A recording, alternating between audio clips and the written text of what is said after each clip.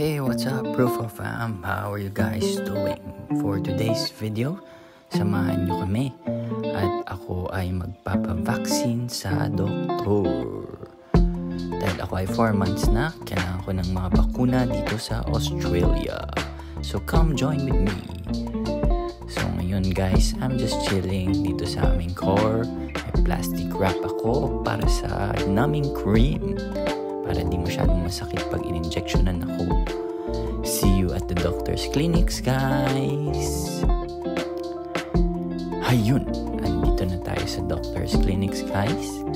Papakute-cute muna ako dito at makipaglaro-laro kay mommy para ma-relax ako before ako matusok. So, yun nga. Dahil 4-month vaccine ko, kailangan ko ng 3 vaccine, guys. 2 vaccine at 1 oral. Ayun guys, natapos na yung vaccine ko. Kaya ngayon may reward ako galing kay mommy at daddy. Bibilihan nila ako ng toys dahil naging good boy daw ako. Yun nga, nag-umpisa na nagtitingin-tingin yung mommy ko ng toys.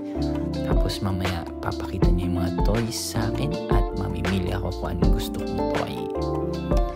Yun, yung isang toy na pinakita niya sa akin is yung white stuffed toy, pero hindi ko gusto. Hindi siya cute. Napaka-plain.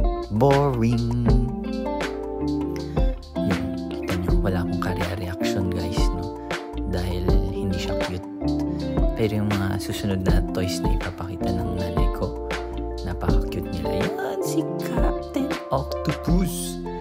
Napaka-cute niyan. Isa siya sa mga gusto kong toys, pero di namin kinuha dahil may mas nagustuhan akong ibang toys, guys.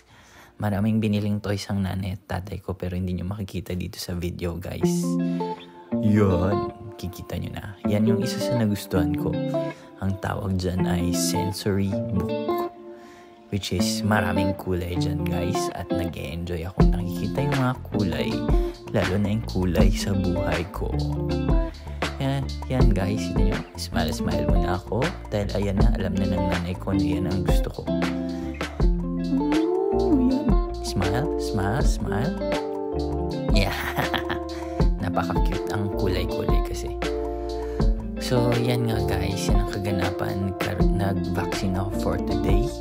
And sa mga susunod kong vlog, hopefully you'll still support me and I'll see you sa aking mga next vlog. See you guys. Bye-bye. Proof of Fam. One thing that I have realized as a first-time parent is that time goes really fast. 4 months ago, he was born. Now, I see him sitting in a pram, slowly growing.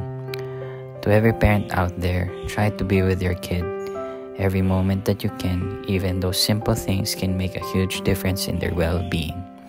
Try to give them your love, time, and affection.